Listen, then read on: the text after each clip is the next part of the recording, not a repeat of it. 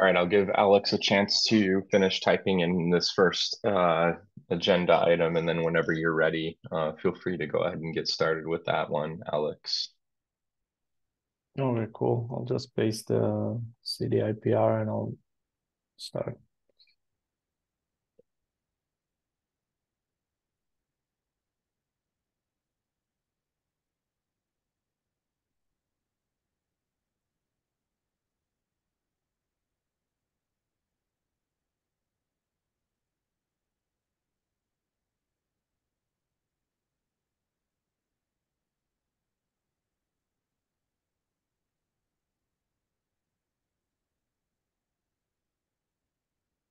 Okay, so I am ready. All right. So I started investigating this OM in one of the KubeVirt CI lanes at the KubeVirt repo, and it looked just like the QEMU image convert. It's the process that overwhelms the memory and gets OM'd. So with a deeper dive, I was able to replicate it locally on the latest kernel and just the latest KubeVirt CI. So started digging because I thought it wasn't really possible with cgroups v2. I thought it would always throttle instead of killing. But apparently Kubernetes is still not capitalizing on that. It's still not using this cgroups v2 functionality. It's hidden behind a kubelet feature gate called memory QoS. And that is alpha, I think, even in 129. So that means, yeah, it'll be an alpha for a while. So I mean, I enabled this feature gate and I confirmed that is what stops the OM killing. And I guess we are indeed vulnerable to that today since we use cache writeback, which uses the page cache. And if the stars align, you could just overwhelm the page cache and get OM killed. And it's normally a loop. So if you hit it once, you'll hit it for a couple more restarts, and it'll only converge after a while. So not a positive thing. There's also a Bugzilla somewhere on the PR that talks about the same thing, but in the cgroups v1 context, since a lot of our supported versions are still not even on cgroups v2. They get bundled with Rail and old CentOS and whatnot. So you could still in the wild you would see a lot of machines running CDI that have no cgroups v2 by default. So that's still a thing. So I'm proposing this PR here. If you want to pop it open, that is basically doing something very simple. It's defaulting to cache equals none if the destination supports it. So if the target file system supports ODirect semantics, then that's fine. We'll go ahead with cache none. And if not, we will stick to the current behavior, which is cache writeback as a fallback. So one example of a target that doesn't support ODirect is TempFS. I think that's the most known one, but there are more. There's a whole list. I have to dig it out, but the gist of it is that we have to stay compatible. Yeah, I think my concern is that I'm pretty sure NFS also does not support direct, and the issue where we see this is on the NFS and KubeVirt. Mm-hmm. I'm not sure NFS has issued the O direct. Let me check. I don't see how it would be possible to do a direct on NFS, but I think the other concern that I had about this, because we tried to do it in the past, and it can have a pretty severe performance impact, because the IO is getting written out in extremely small chunks. And so like I think we were getting complaints when we tried to switch this on, and all of a sudden imports were taking like an hour instead of 5 minutes or something like that. It was just like a really significant performance drop. So I also worry about that. Yeah, that was the cycle where we opted for write back instead of none. Do we know do we know how long it's expected before this feature gate becomes the norm? Because I mean, I think one thing I would say is we've been living with this problematic behavior for since the dawn of time, basically, and it has bothered us a few times. It's bothering CI currently, but we haven't seen, have we, I guess I would say, have we seen a lot of complaints from like actual environments in the wild where this is happening? And I guess it's probably going to happen more in like severely resource constrained or like quota, uh, type of environments. But I'm just kind of wondering, balancing that performance trade-off with the actual impacts that this is going to have versus just waiting for the C Group's V2 feature to come to the rescue, which to me is the right, like when that's in place, we want right back anyway. So are we going to have to switch it back? Yeah, that's true. Also, we have a knob where we can just increase the memory available to the importer pod. So it just basically makes it harder to run out of memory. And what's that knob? Is that like a public API, like a is that Yeah, plumbed all the way up to the hyperconverged? yeah, yeah. Okay.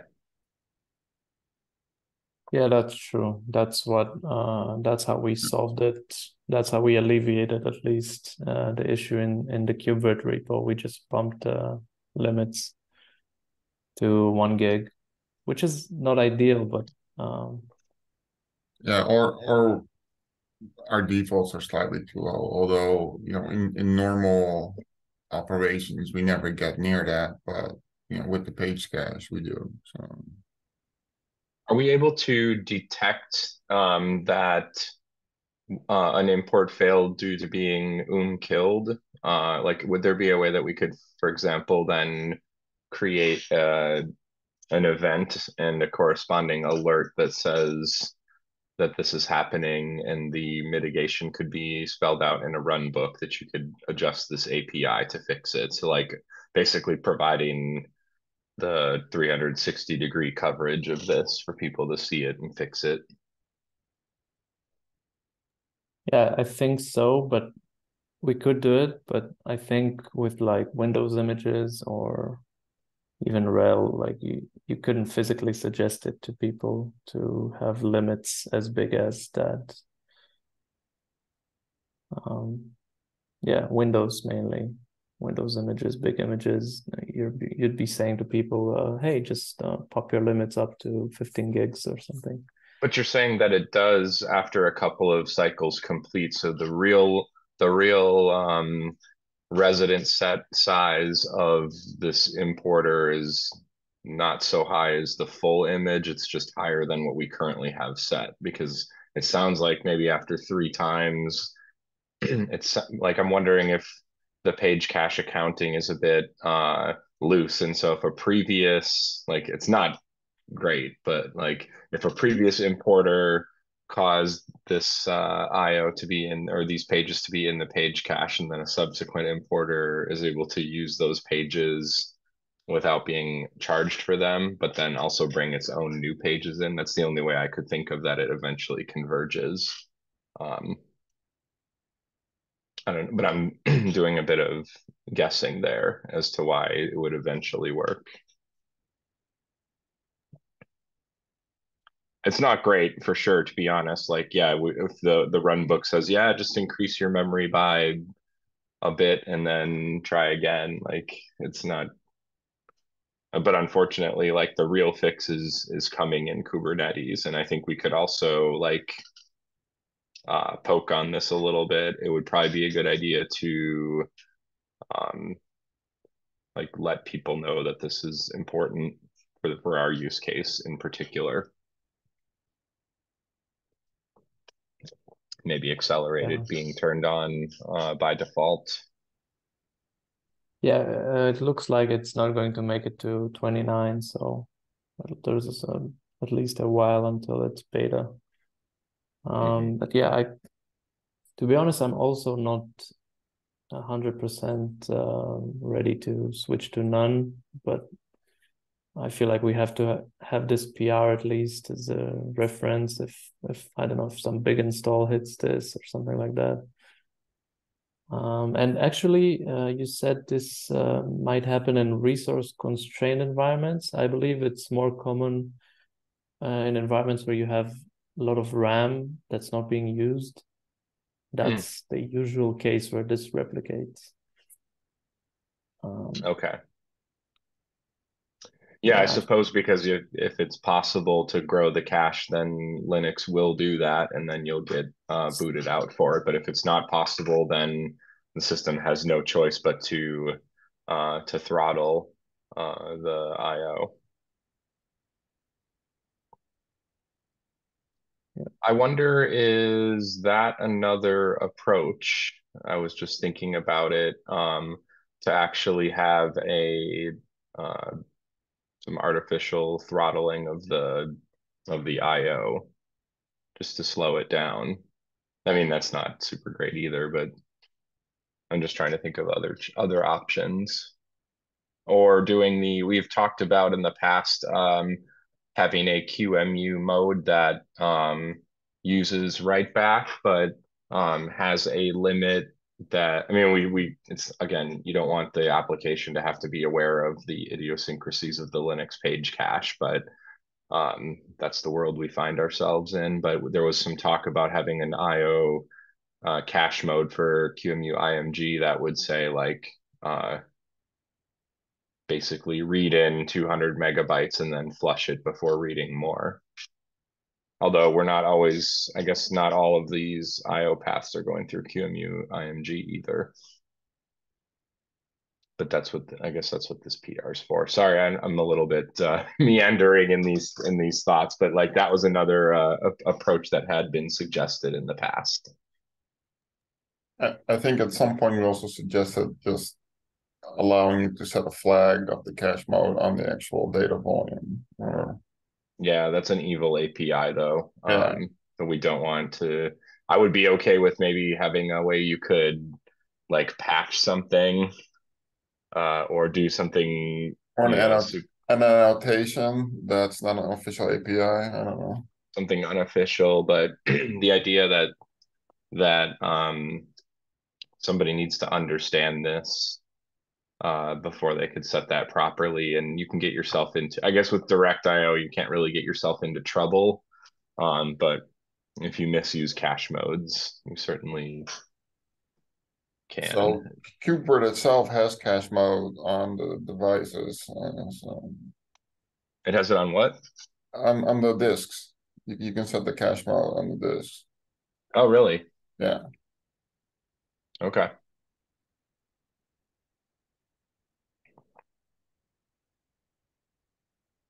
Yeah, that's a little scary because I don't know if people know how to use that correctly. It's a pretty advanced concept. Okay, so let's maybe we should have a determination here if we can make one. Is there any thoughts on what to do with this? Seems like I don't really like us changing the cache mode again. essentially, since we're going back and forth between different cache modes based on who complains latest. So Yeah. Yeah. Yeah, same here. I'm not 100% with switching, and I kind of want to know like if this is a problem with real storage, good storage, and not like the NFS CSI thing. We're kind of pulling a host directory on the KubeVirt CI nodes, and that's backed by a filer and whatnot. Like, Yeah, I I'm think if guessing the there's, yeah, sorry, go ahead, Alex. I'm thinking there's some misconfiguration there, or at least a misoptimization in that NFS CSI setup, since Yeah. it's just for the sake of CI. Yeah, I think if the storage is fast enough, you're not going to have the IO backed up in the page cache as much anyway. It's going to be getting flushed to the storage so quickly that you're not going to see an accumulation of like buffered IO. So that's another consideration. Maybe for this CI, the workaround is just to increase the memory limits further, but then we're not actually testing the out of the box config. So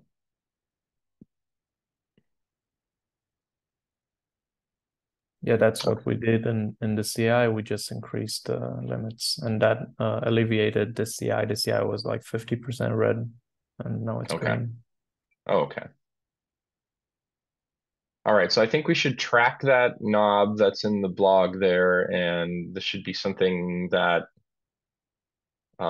we follow and like encourage from a project perspective, that because it's something that we, like you did the tests, Alex, and we know it to help. So it seems like maybe that's what we should be tracking, and just understanding that until Kubernetes adopts this behavior, we can be adversely affected in certain situations. Yep, sounds good. Okay. So I'm going to add a quick note, and then um, I'll start typing on this, I guess. And Alexander, if you'd like to pop on with your topic, that would be great. yeah, so we have an issue open. People asking us for an official ARM release. We have a periodic that on a daily basis creates ARM containers. We just don't make an actual official release. And a couple of days ago, somebody pinged us saying, "Hey, any progress on this on official ARM release for CDI?" And really, all we have to do is when we make a release, is just also call the other builder to build the ARM release. So we just need to spend some time on it. Okay, do we have this, is the person that pinged us interested in helping with that, or are they just asking us to do it? I think they are just asking us to do it. And there really isn't all that much work left. We just need to modify the project infra, post submit jobs to actually just make a release. And we have all the code for it already, since we actually create the containers on a nightly basis from a nightly. So so it's not Okay. like they can't actually use it. It's just there's no official release. So we just release 158, but there's no 158 ARM. So Okay. And KubeVirt, they're already releasing the multi-arch things, right? So we can just kind of do what they do. that is a very good question.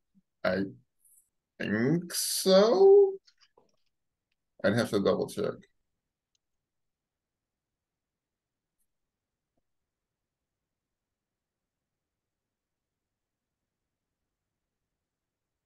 Okay, and this isn't an issue of testing at all because that's already being done. It's just a matter of the release mechanics. Right. Okay. So, nothing other than release. mechanics.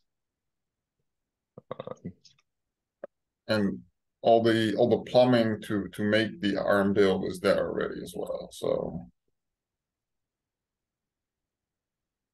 okay. So we need to seems like the action would be to create, like, I don't know if there's an issue for it, but we could create an issue. there's an issue for it. I can probably find it. Okay. And then I guess if we're going to take it on, that issue just needs an owner.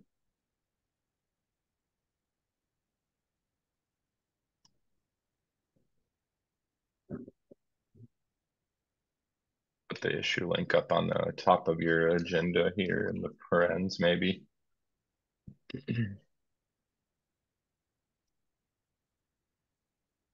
I think so. Okay.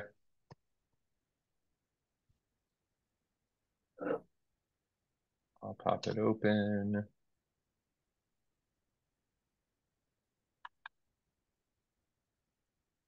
Okay. So is there anyone that Look wants? at the last comment 2 weeks ago. Okay. Yep.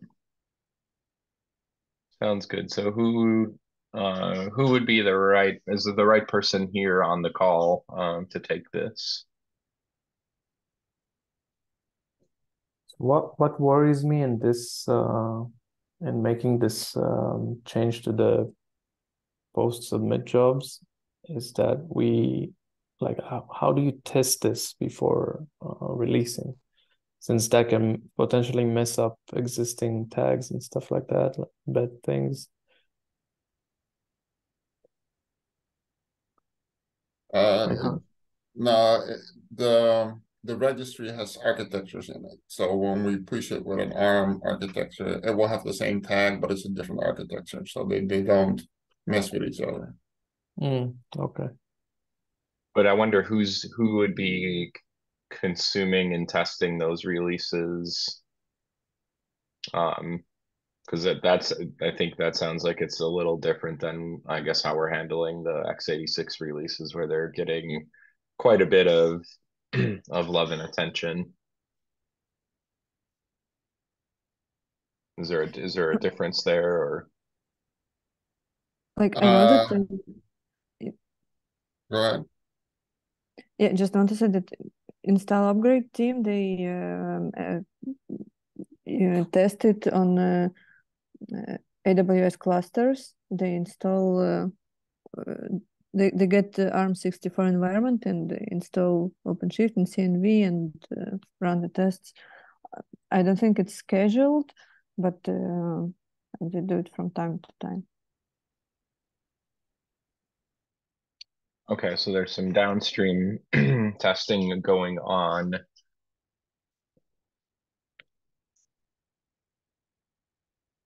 Okay. So I guess I think what we should probably do is assign this issue to someone if we want to look into it further. And then, I mean, I think that there may not be harm in just adding the releases, and then if there needs to be further testing on that going forward, that can be added. So we should probably look into what the KubeVirt ARM lane. The KubeVirt has an ARM lane that's running Okay. on an actual ARM machine, and they have to import images as well. So they must be running some sort of ARM version of CDI. So we should probably investigate what they're doing there. Okay. But feel free to assign it to me. I can run it down, see what's going on. It's sort of interesting. I mean, they don't need CDI. There are, I think, KubeVirt tests that don't require CDI. So I just saying I wouldn't guarantee that there's an ARM version of CDI running in those tests. All right. Okay. Well, I suppose they could be using a registry or a container disk instead of exactly.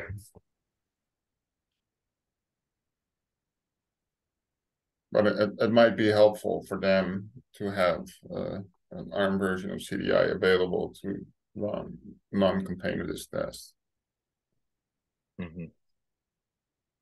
Sure. All right. So I think we might be covered on this one. Thanks for bringing it up, Alexander. That brings us to the end of the formal topics list. We could take a look at the issues. Well, I have there's also somebody that wants a C390 version of CDI. Oh, here, let me paste add the link to that one. Yeah, there's a lot of interest these last couple of days in building the builder in CDI and around the README doc for for building CDI, basically, like the makefile and stuff. There's a lot of activity there. Yeah. Okay. Yeah, and that guy is opening PRs and stuff, so he's actively involved at this point. I just wanted to bring it up. Cool. I don't know why, but so could somebody explain for me how the ARM testing works today with those builds? Did somebody contribute hardware to our CI so that it could work? yes. Would we need the same thing to happen for this architecture? Because I assume that if it's a first class build target, then first class means it gets the same CI as well. So we had somebody from ARM do PRs to contribute a builder. And I'm assuming, I help them set up the nightlies, and I'm assuming they're consuming their nightlies in their test environment. And since that's working, we haven't had a complaint from them, so I'm assuming it's working. Okay, so we don't have actual lanes, like if we submit a PR to CDI where like it runs against. No, there's no actual lanes. If we want official lanes, we can probably talk with the ARM folks because they've provided a machine for Cupford. Cupford has a ARM lane, so maybe we could get the same access for CDI. So that's part of me running down what to do for that. I'm going to talk to them and see if they'd be open to that. Yeah, I think it's a good question. Like, it's maybe not necessary immediately, and we may not want to block these PRs on something like that where we can evolve into the support. But it is something to consider because it's a little difficult to, like if we can be breaking these architectures with PRs and not realizing it, and then after the fact having to go do fix-ups, that's not really a great way to run the repository. But I guess maybe that hasn't really happened for ARM yet, has it? In terms of like a PR went and then somebody realized it broke something. I've never seen anybody complain, so but I don't know exactly who's using the nightlies. Okay. Okay, this is an issue, but it's not a PR. I guess there must be some PRs. Yeah, there are PRs. Yeah, update output basal arts to inclusive. That one. Okay. Extra small, that's good. Cool. I actually haven't looked at the PR yet, so I don't know. Okay. So is there any kind of determination we want here, or is this more informational? It's more informational, and just we should probably provide them support as much as we can. But I don't know anything about Z390, so mostly on their own from my perspective. But yep, we can provide them support and help on questions, etc. Yeah, so I can say that I've had experience being at IBM and trying to add architecture support to upstream projects for various IBM architectures, and they definitely know what they're doing on the Arch side, and really just need a community that's receptive to to acknowledging this architecture exists and doing the small things that are needed to make that work. So I think that's probably all they really need from us. All right, so I think we should do that, Mhm. and basically treat them the same as the ARM. Sure. Yeah, it's great to see people wanting to run our project on new kinds of hardware. That's great.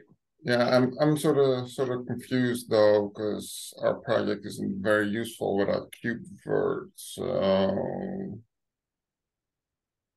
maybe they're also looking at doing KubeVirt on C390. I don't know. It'd be a good question to ask in the issue. Like, could they outline the use case just so that we can help? I mean, maybe they're just trying to get the disk images uh, onto the PVs, and like we do quite a good job at that, and maybe they're taking it from there. But I would be curious to Yeah, understand the bigger picture. yeah. Anyways, I just noticed it, so I just wanted to mention it here. Great. Okay. So usually Alvaro walks us through the issues in terms of where to start. Does anyone have any CDI issue that other than the ones that have been brought to first class agenda items, any other ones that we should be looking at today? Maybe we could quickly pop into the third one, the custom lifecycle hooks. Sure. So, okay, somebody wants to use Linkerd service mesh, and they want to not opt out of it. They want the importer to actually use it, and that requires you to send a post request when you shut down. Mm. And this is like a temporary solution until Kubernetes makes some feature, can't remember which one, until they make it beta. So since this is like very specific for the service mesh, we came up with the suggestion to make the lifecycle hooks customizable on the CDI CR. Mm-hmm. But like I don't see any issues with it. I just want to get thoughts. I wonder, would it would it be possible? So, like in KubeVirt, they have sidecar hooks. Um, would doing something like a sidecar hook in CDI make more sense? Because like this seems very specific to a particular use case. Is it over engineering to say that we want to support sidecar hooks, and then I guess the sidecar could just run and wait around for the other container to exit, right? And then do this. So like you could implement I, it with a sidecar hook, right? I think the problem is the container isn't exiting, and that's what this lifecycle hook is for, to tell the process to die. That's what the shutdown does. So I don't think a sidecar makes much sense for CDI. The sidecar mechanism in KubeVirt is to modify the libvirt XML, right? And we don't have any of that. That's one of the hook points, but I think that's the one that I'm most familiar with, is the one that allows you to to modify the XML, but I think there's hooks for for multiple different points.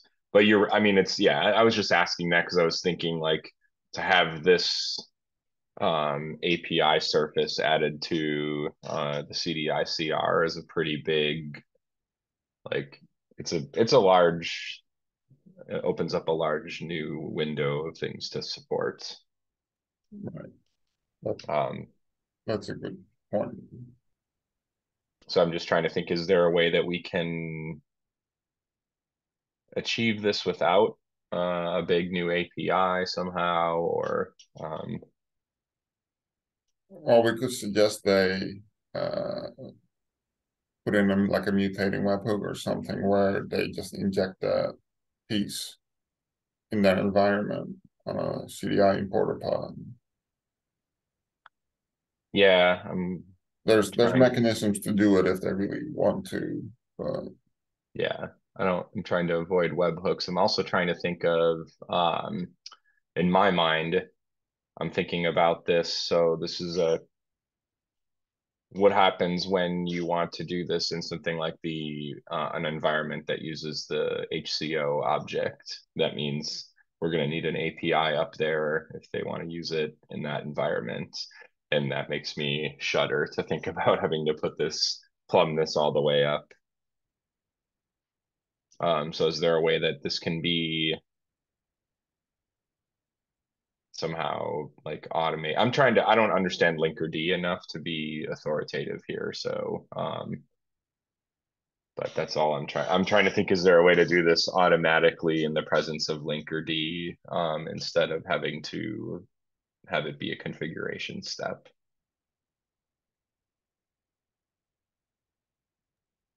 I just noticed that the description says it's going to this Kubernetes sidecar native sidecar feature is going to be in 128. So that's pretty much now.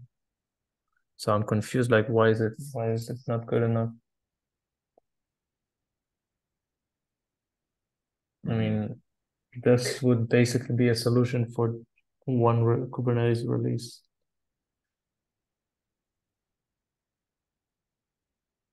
Mm-hmm.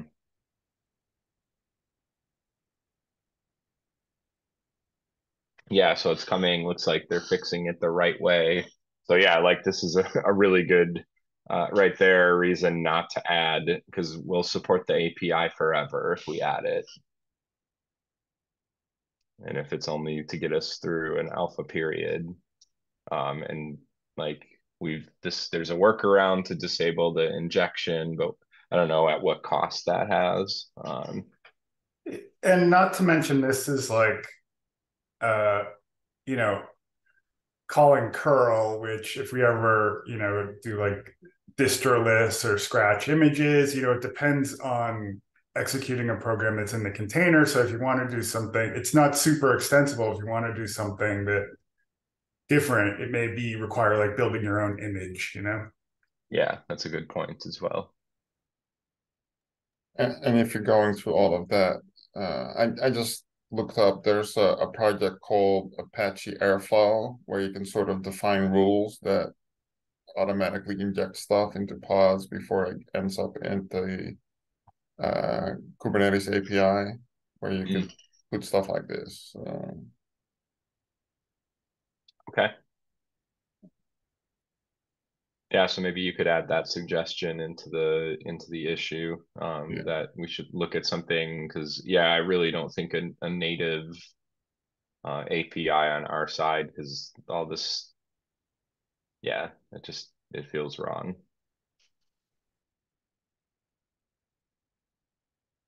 Okay.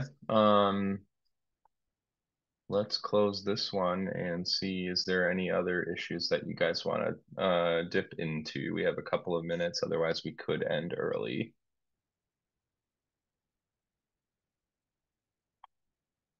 I see a rancher. That should be pretty simple.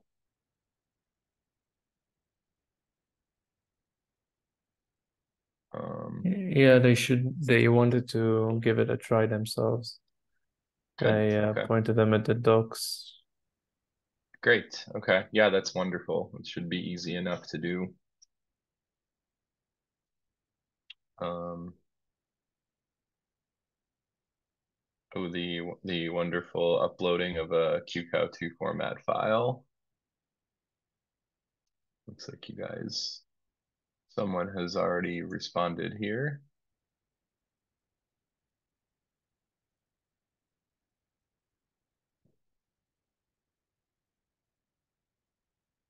Yep.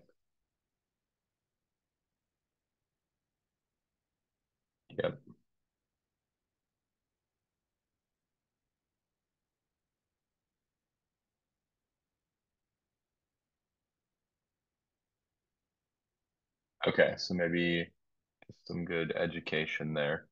All right. Anyone else want to look at another issue? I can certainly browse these on my own time and not take you all along for the ride. But if there's any one that anyone feels needs discussion, we can dip into it. Otherwise, I'm happy to end. I'll consult and see if anything was added to the agenda, which it is not.